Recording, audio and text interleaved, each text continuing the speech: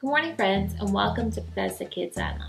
We are so glad that you're joining us today. We hope everyone's doing well, keeping safe, and just know that we love you guys and we are praying for you. So today we're still learning about kindness, and we are going to learn how to go the extra mile, how to be super kind. This is so important. You know, I think kindness can totally change the world, and you guys can be world changers. So enjoy today. Get up and sing a dance in your living room, in your kitchen, in your bedroom, wherever you are. Enjoy the Bible story. Enjoy your family activity after, and we hope to see you guys soon. We love you, take care, and keep being kind.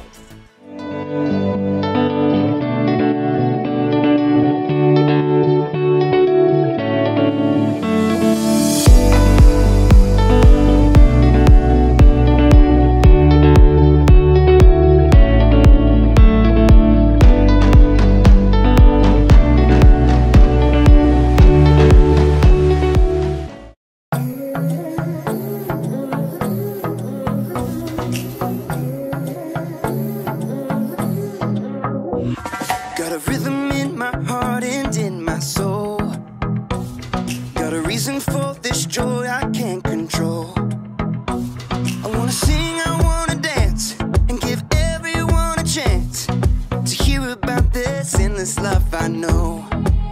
Oh, what you give to me is not for me to keep. It's for the world to see your love.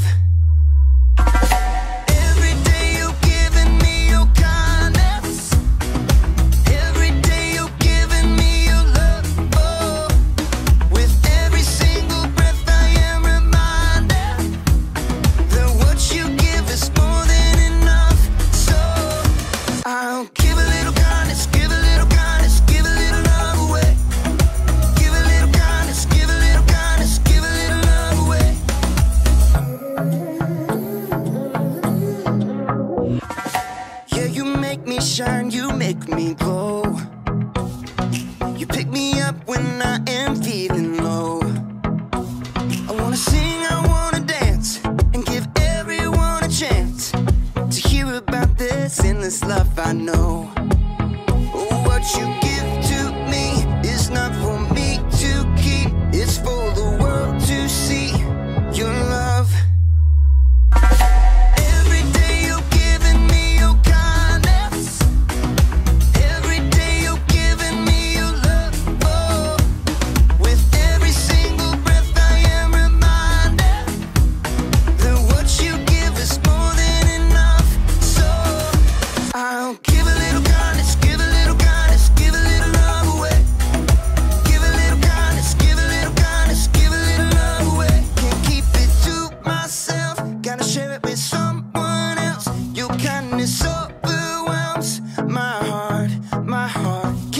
It to myself, gotta share it with someone else. Your kindness overwhelms my heart. Oh, what you give to me is not for me to keep. It's for the world to see your love.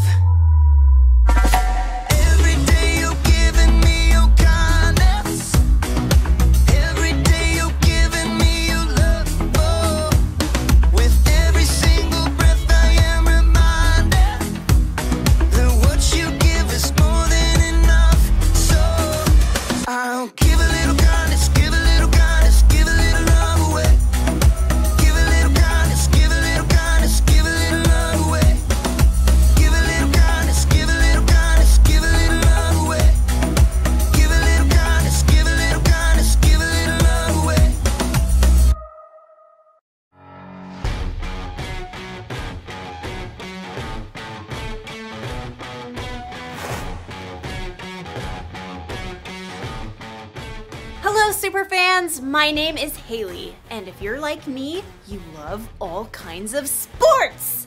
And you love cheering on your favorite people.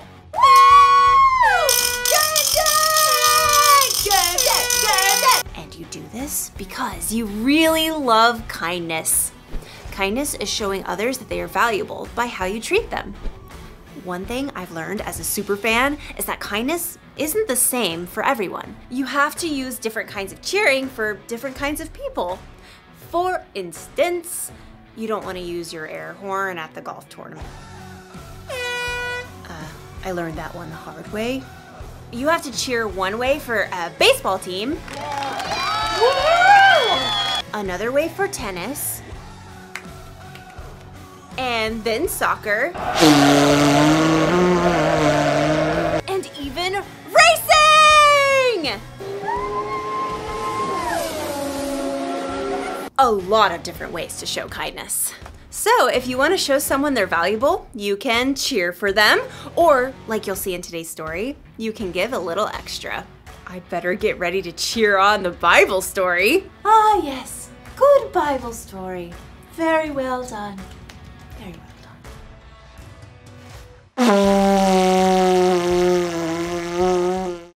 done. The Bible. It's 66 books of history, stories, letters, and poetry that fit together to form God's one big story. The epic adventure of how He created us and loves us so much that He made a way to rescue us. As we travel through the Bible, from Genesis to Revelation, we discover people who met God and found their lives changed forever. Now, for an amazing story. Inspired by the book of Matthew, chapter 5, verse 41. Jesus was rocking the world. Everywhere he traveled, he told about the good news of God's kingdom. He called people to turn away from the wrong things they had done, and he healed sick people. Great crowds began to follow Jesus. So one day, he went up on a mountainside and sat down to share with them how God wants us to live. Blessed are those who are humble. They will be given the earth. God created us. He knows that we were designed to find joy and be at peace when we follow His ways, when we see and treat others the way God does. So, right in the middle of what's often called the Sermon on the Mount, Jesus said this. Suppose someone forces you to go 1 mile. Go 2 miles with them. Okay, what? To our ears, this probably sounds like a word problem, or maybe like our PE teacher telling us to go run laps. But the people listening to Jesus knew exactly what he meant. They all lived under the rule of the Caesar in Rome. The Romans had conquered many territories. Judea had become a little backwater province of the Roman Empire. And Roman soldiers were sent to keep order. Jesus and all the people he taught lived under Roman rule, and they had to obey the law of Rome, including this one. I decree that any Roman soldier may force a Jew to carry his pack for precisely 1 mile. If you're thinking, what's the big deal? Think again. Being a Roman soldier was not for wimps. Sometimes the packs they carried weighed as much as 100 pounds. It took real grit and stamina to march for miles carrying that much gear. So it wasn't unusual for a soldier to call on some random person along the road to haul their pack for 1 mile, or about 1,000 steps. And if that person says no, well, it was considered an act of rebellion against the empire. Now, imagine you're an everyday, ordinary, average Joe, or Joseph. You're hiking along the road, maybe you're on your way to Jerusalem, when you look up, and in the distance, you see a Roman soldier heading your way. I don't know about you, but I think I'd turn right around and head back the other way. Or get off the road and head into a grove of olive trees. Or maybe just avoid eye contact at all costs. But maybe none of that works. The soldier stops, calls you out, and you have no choice but to look up. The soldier orders you to take his heavy pack and haul it along for a whole mile. You can't fight the empire. So, you pick up the pack. And it's forward march. You're probably counting your steps the whole way. 58, 59, just waiting until you can drop that pack. 681, 682, holding out until you can get away from this soldier that sees you as scum. 998, 999, 1,000. That's it. You're free. Roman law says that soldier can't make you go more than 1 mile. So you can toss that pack like it's hot and run on home. Except, Jesus says something else. Suppose someone forces you to go 1 mile. Go 2 miles with them. You had to carry that pack the first mile. You didn't have a choice. But now you get to choose. And if you choose to take that pack another mile, it says a lot.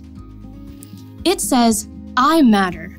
I'm valuable just like you, and I can make my own choices. But it also says you matter. This is a really heavy load you have to carry. And I'm gonna help you not because I have to, but because I choose to. Go the extra mile doesn't just mean go big or go home. Going the extra mile means that you make a choice to help someone, to be kind. You choose an action that says, I'm doing this for you because I want to, not because I have to. And I'm doing this because you are made in the image of God. And that makes you valuable to Him and to me. So, you may not live in an empire, but you can still go the extra mile.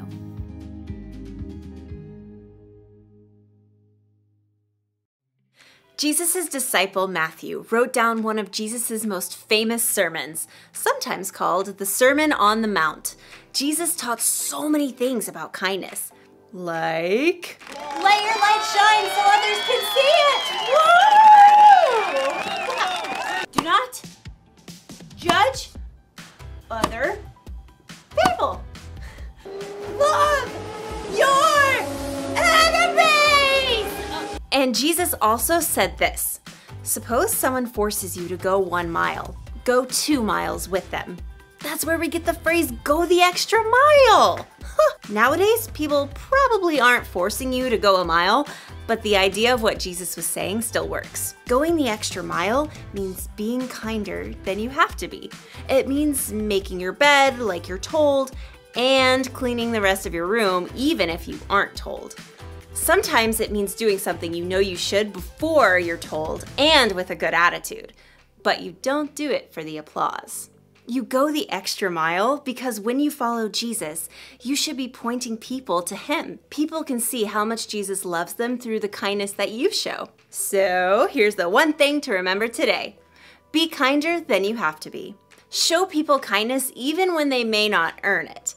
Give them a little extra kindness they don't see coming. You can be their super fan!